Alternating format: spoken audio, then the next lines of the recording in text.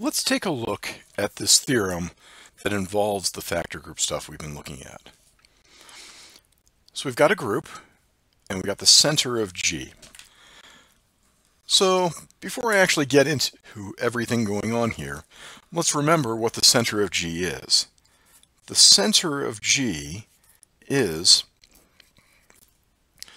the set of all A in the group such that AG equals GA for all G in the group. So basically it's the group elements that commute with every other group element.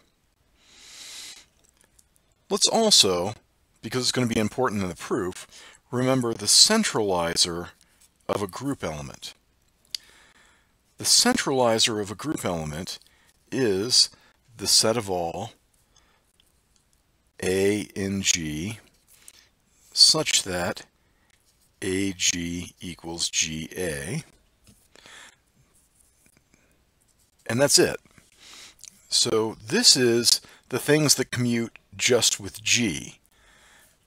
The center of the group is the things that commute with everything else in the group.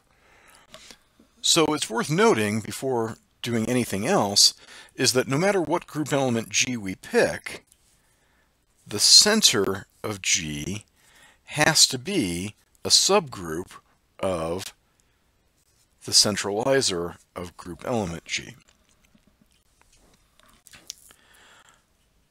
Okay, so back to the theorem. What we're saying is that if we've got a group and we got the center of G, if that factor group G mod ZG is a cyclic group, then the group G needs to be abelian. That isn't at all obvious, so let's start breaking it down. Let's suppose our assumption that G mod Z of G is a cyclic group.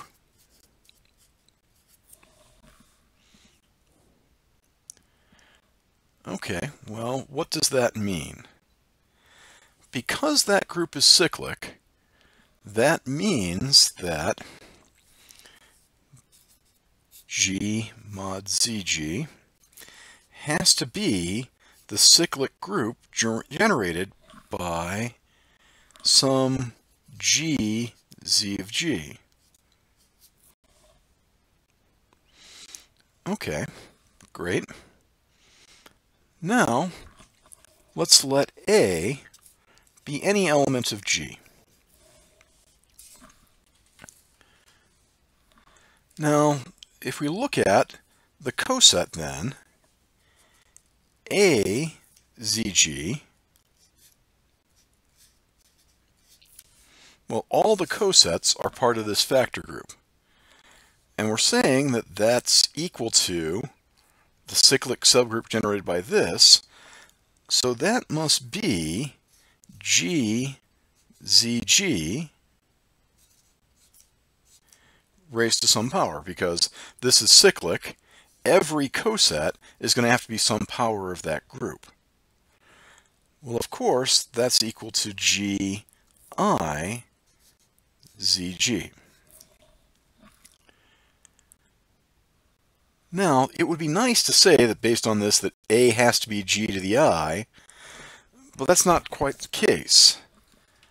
That just means that A has to equal G to the I times Z for some Z in Z of G.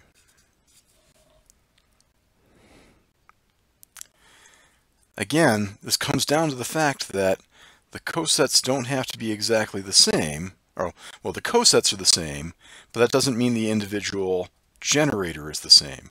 It just means that this thing in the front has to be different by some member of the subgroup. Okay, now let's look at this thing here. Z is in the center. So definitely, like we said before, the center is a subgroup of the centralizer of G. So that means, that should be a G, not a Q.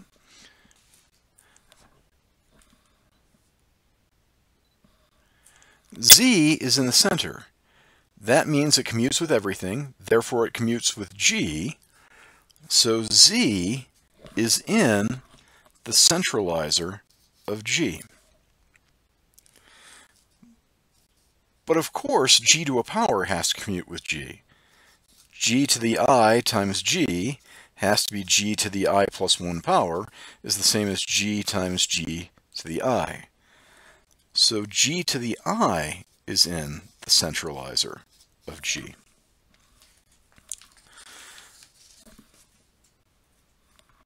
But remember, the centralizer of G is in fact a subgroup. So if both of those are in the subgroup, then their product, G to the I times Z, is in the subgroup. So that means that A has to be in the centralizer of G.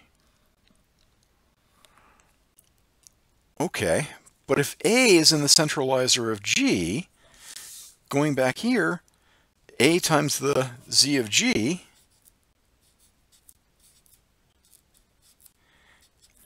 since A is in that subgroup, Z of G, that means that the coset times A is, in fact, Z of G. Now, there's so many little details, it's easy to get lost, but let's remember, up here, we just said A was any element of G. Any element of G, we said, is then the coset is equal to that. So what that means is that every element of G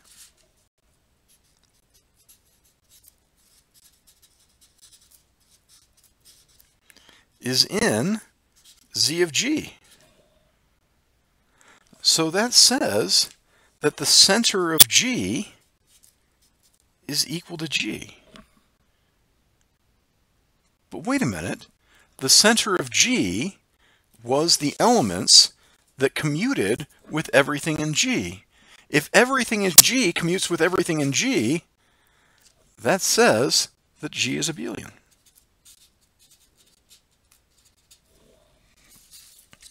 Now, I don't know if this theorem by itself is really all that important. I don't see that this being a very common way to show that a group is abelian. However, the proof itself is interesting in that we're using these factor groups. We're looking at properties of the factor group to show something about the group.